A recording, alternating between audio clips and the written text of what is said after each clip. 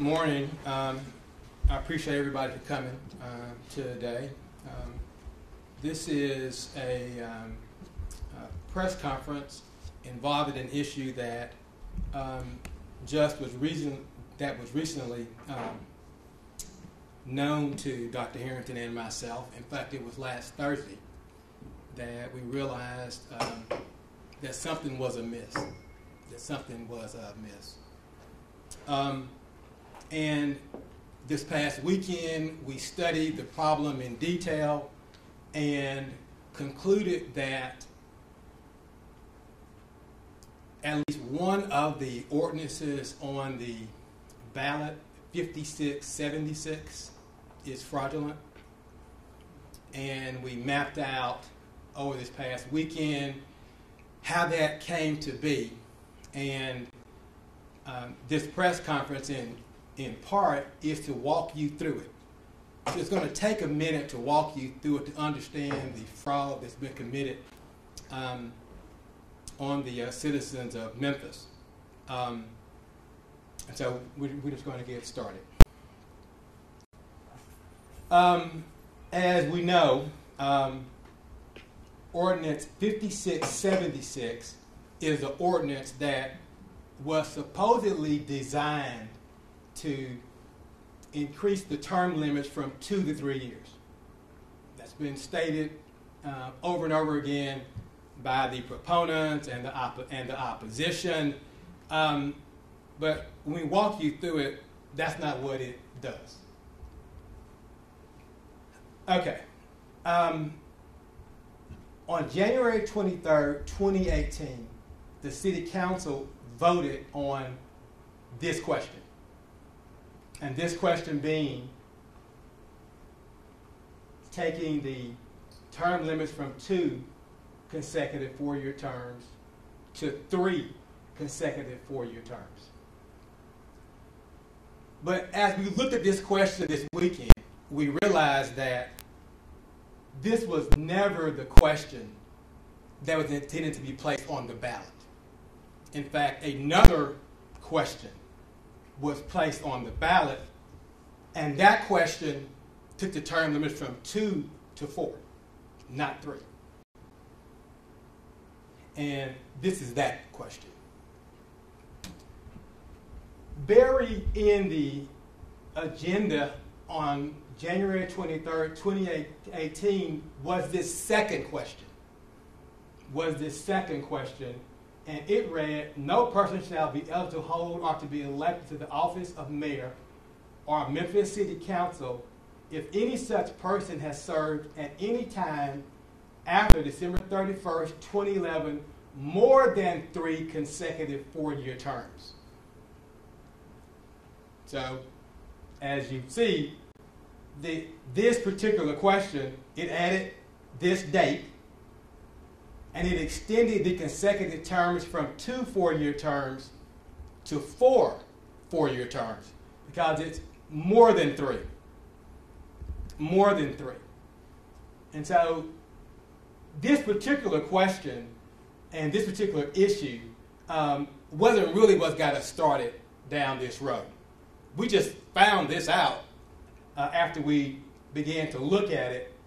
But after we found it out and after we learned it and discovered it, it's important for the voters to know and understand that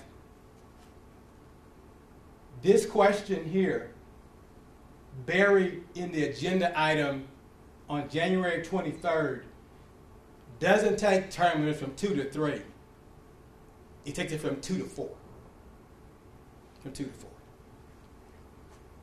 Anyway, as we all know, this passed. And after it passed, on April 5, Dr. Herenton announced his candidacy for mayor and told the citizens of this city that once again he would be on the ballot and they could vote him up or down, but he was running again for mayor. That was on April 5. After April 5, the question that I just showed you changed.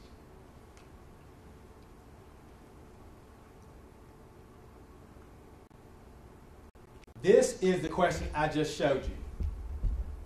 that was approved on January 23rd, 2018.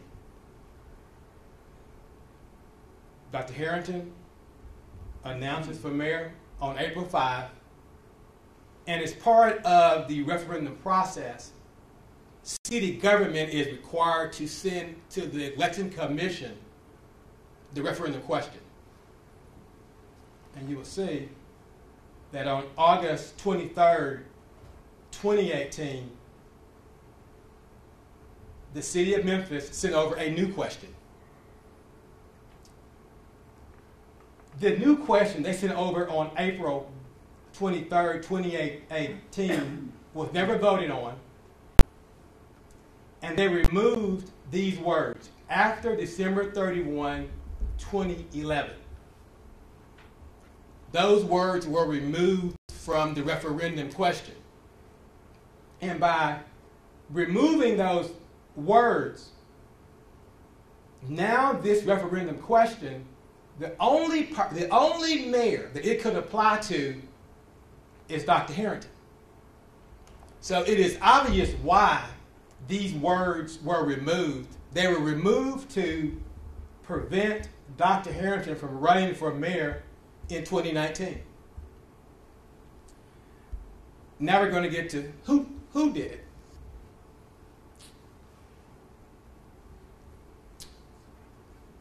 All right. And once again, here's all the questions lined up from the very first one. You can just read them. You just read them in sequence, and you can see how they change. The first question is what they told the voters they were voting on. The second question is the question that was hidden in the agenda. And the third question is the question that they changed after Dr. Herenton announced he was running for mayor.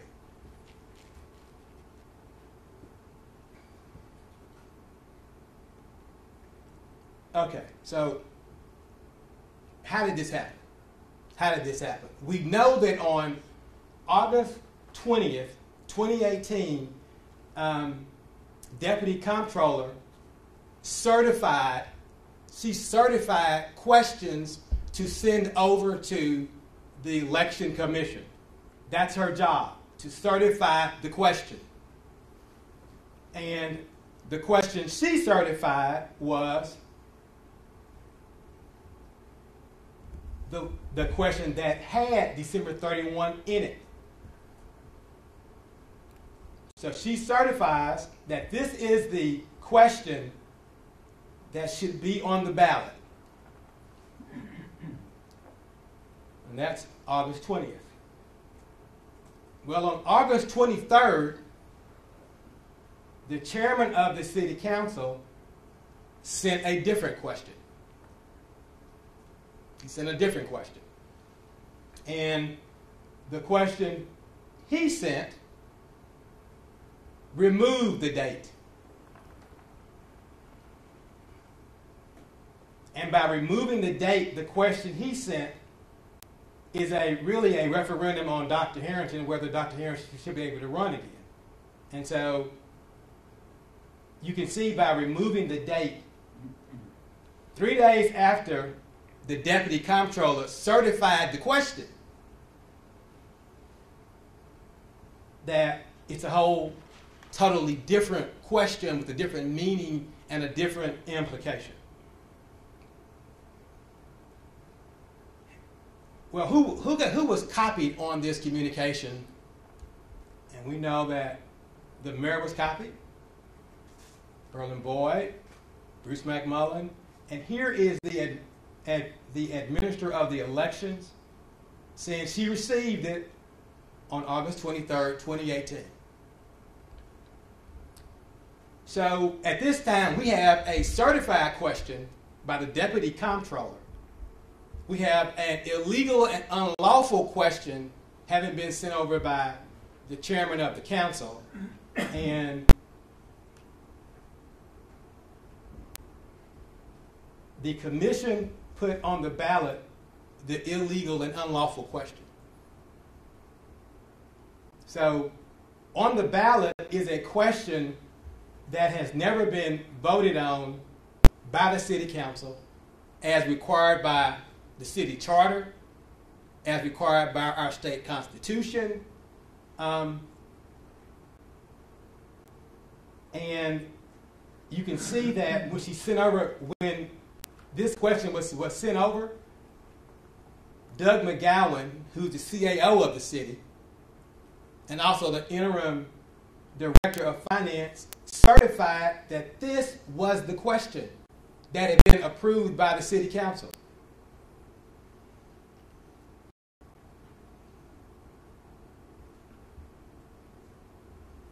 So we know that this ordinance number 5676 that was submitted to the Shelby County Investment Commission was never voted on or approved, and as such it violates the city charter and our constitution.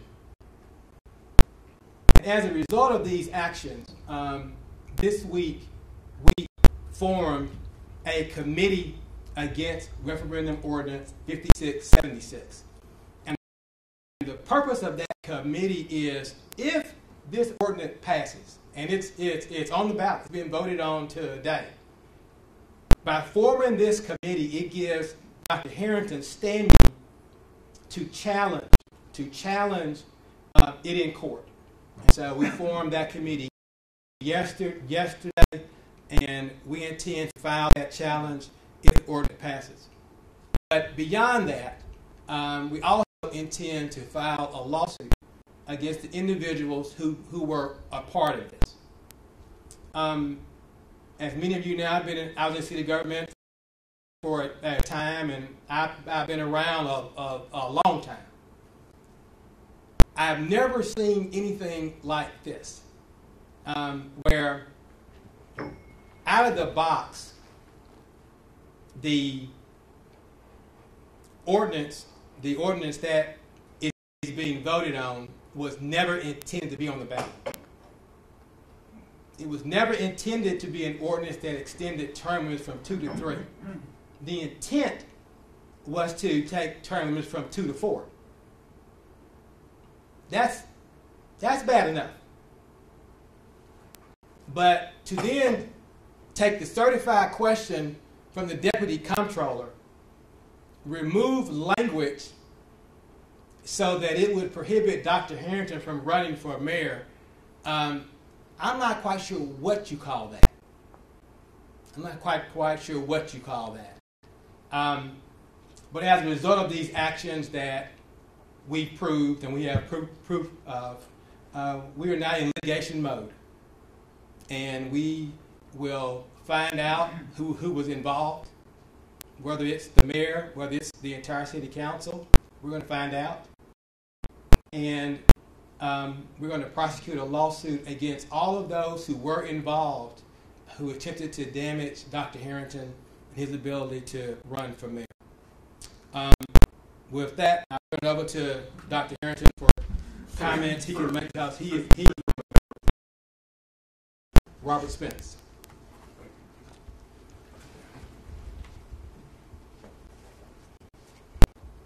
For the record, Willie W. Herenton. Let me first of all thank all of you for coming here today and to participate in this press conference.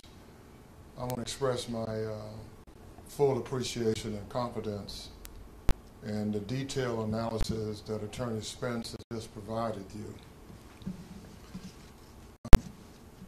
I want all of you to know that this is not fake news. The Russians are not involved. This is news that has taken place that involves high-level officials in the Memphis city government and individuals involved in the Shelby County Election Commission. That's why we're here today.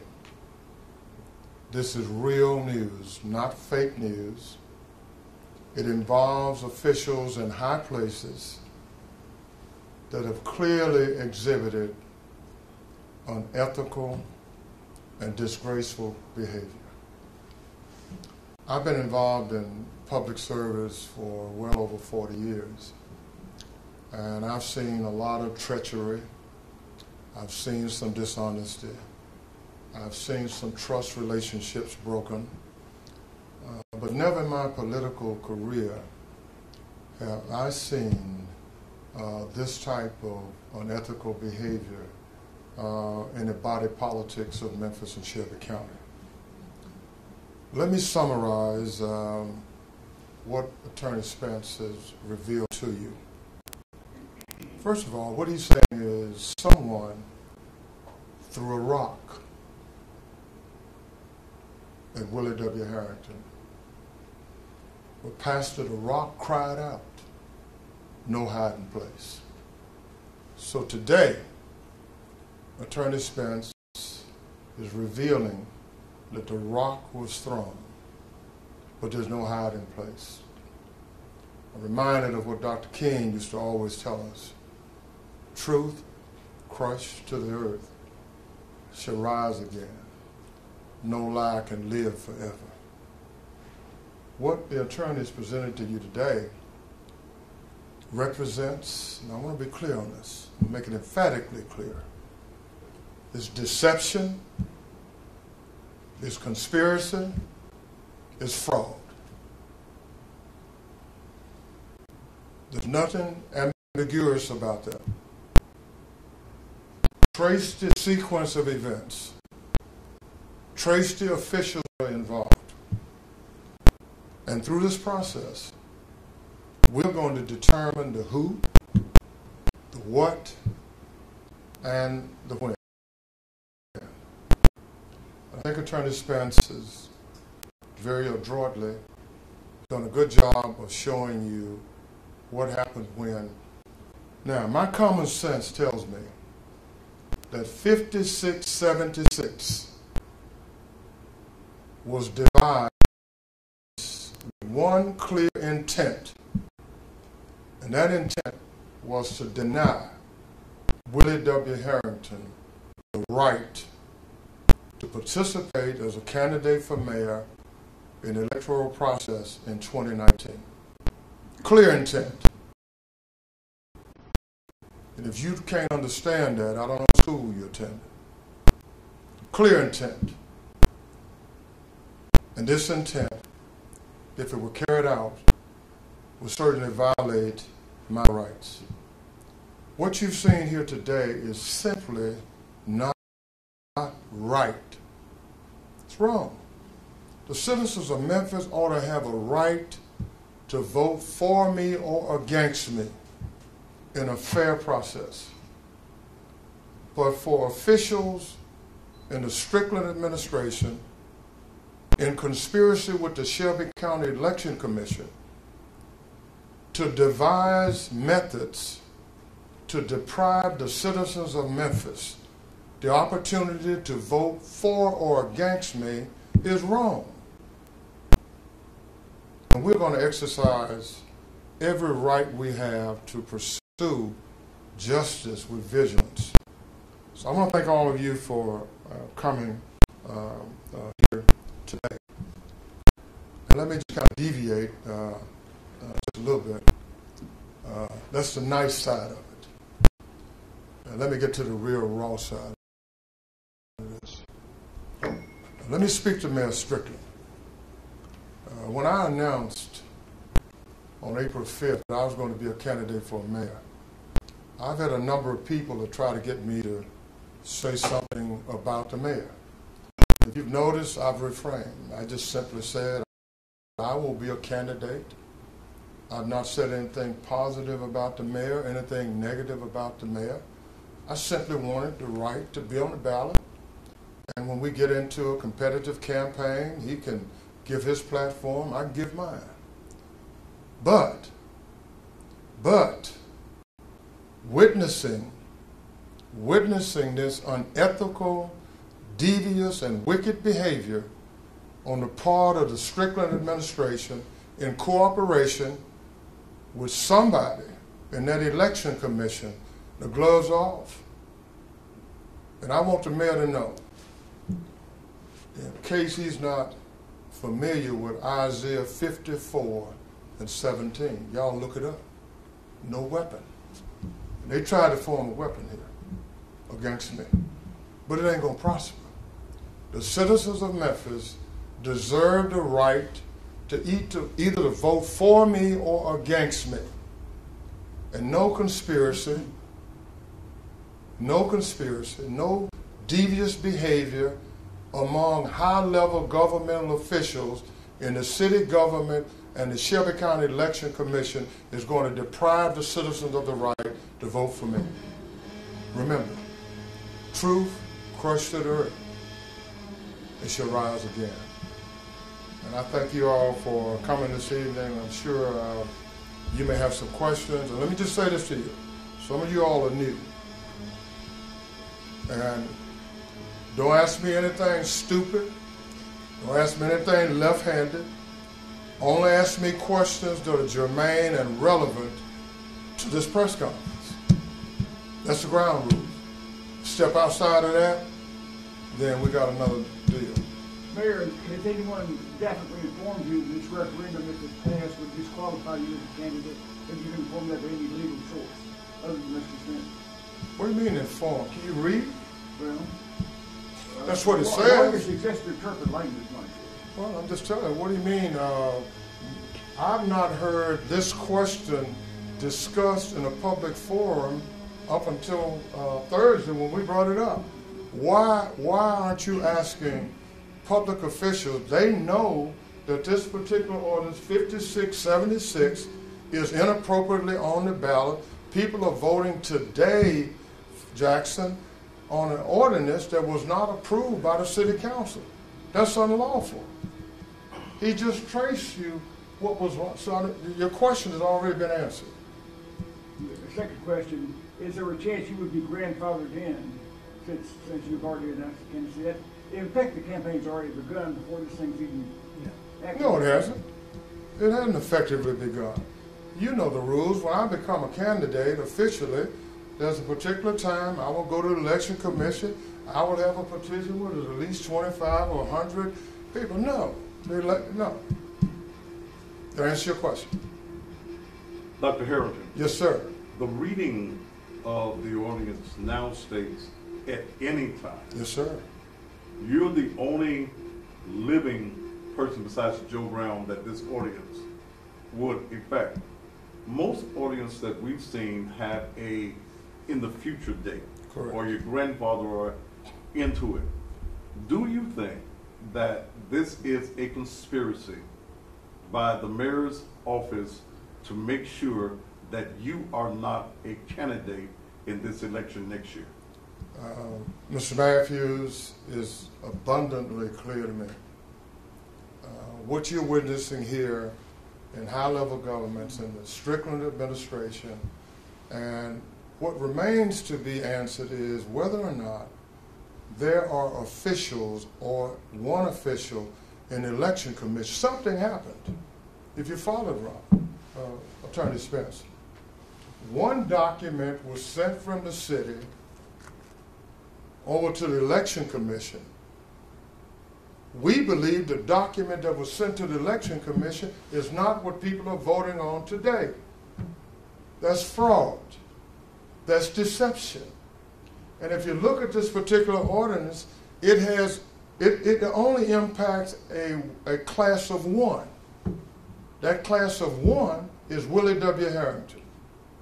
At any time, if you follow what Spence showed you, someone skillfully drafted this and they inserted, when they took out the December 2011, and they inserted another at any time, which meant they could retroactively, Mr. Matthews, go back and to include a public servant who had served for 3 or more consecutive terms. I am the only mayor or former mayor that's in that class. So why didn't they just simply say, this is the Willie Herenton ordinance to prevent him from being a candidate as mayor in 2019, rather than play devious games? Did I answer your question? Mr. Mayor, how were you all made aware of this? Did you all take a look? Let me explain to you how I was made aware of it. So you'll know we don't engage in deception. I'm sitting at my desk Thursday evening. I took time to read the verdict of Chancellor Jim Cowles. I've been watching these debates about runoff voting and all of that. And I sat down at my desk and I started reading the question. And I looked at 5676 and I couldn't believe it. I said, I think I'm reading this right. I said, this is really a clear intent to deprive Willie W. Herenton of being eligible to be a candidate for mayor in 2019. I immediately called my colleague. And then I called my attorney. Attorney Spence said, Doc, I've never read it. Attorney Spence went to his office, pulled it up on the computer, got back with me and said, Doc, I just read it. You are right. He said, this is unbelievable. I said, it is quite unbelievable. I said, all of these discussions, why is this particular issue not in the public forum? It was there. So to answer your question, Thursday evening. Any more questions? Dr. Herenton. Yes, sir. Or Mr. Smith, if we can go back to the certification.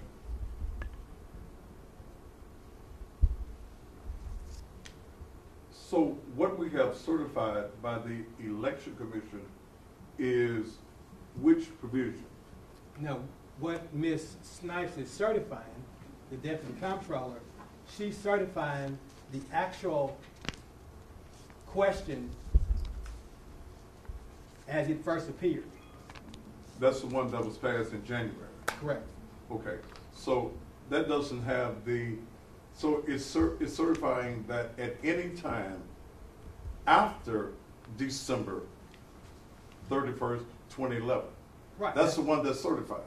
That's the question that was approved. And That's she's correct. certifying Right. that's the question that was approved.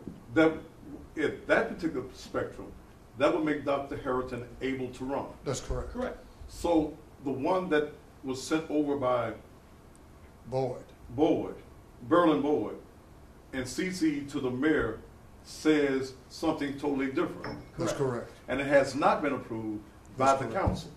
Correct. No That's one's ever correct. voted on it. So it makes it an illegal act. And the reason I'm asking that, once I found out about it, I called several council members. First of all, they don't know what the hell they voted for, that are not familiar with this particular language. They thought that the December 31st was the question that was going to be on the ballot. So I'm saying, why is it that you're waiting to after the election to deal with it and not before November 6th? Well, as we learned from Chancellor Cowles last week, it's a matter of ripeness. And in the litigation that was filed last week, Chancellor Cowles ruled that the proper time to challenge an election was post-election, not pre-election. Now, if we had known about this fraudulent behavior back earlier in the year, we would have filed then. But we didn't know about it until last Thursday. And so, with respect to the election contest challenge, if this is approved, it would be filed the very next day after the vote. But we're going to file another lawsuit against the individuals that were involved in this. Now that this is the first day of early voting, what would you say to citizens that are going to the polls today and that fraudulent ordinance is on the ballot? What would you say to them? Do they say just leave that one alone on the ballot? No, let me speak to that. What we're going to say to them, Thaddeus, is, and we're going to go on social media and all of this. Obviously, there's some confusion. We're going to say to them to vote no. We're going to say vote no on this particular question, okay? If you were to ask me, vote no. Participate in the process, but vote no. The other thing I would say to the citizens of Memphis, it is unfortunate that we find ourselves on the first day of early voting with this dilemma that was contrived by governmental officials up the mayor's office, and we believe that some officials with the Shelby County Election Commission are part of this. That's why that is. I characterize all of this behavior, I believe, into three areas. It's deception, it's conspiracy, and fraud. And it's a damn shame.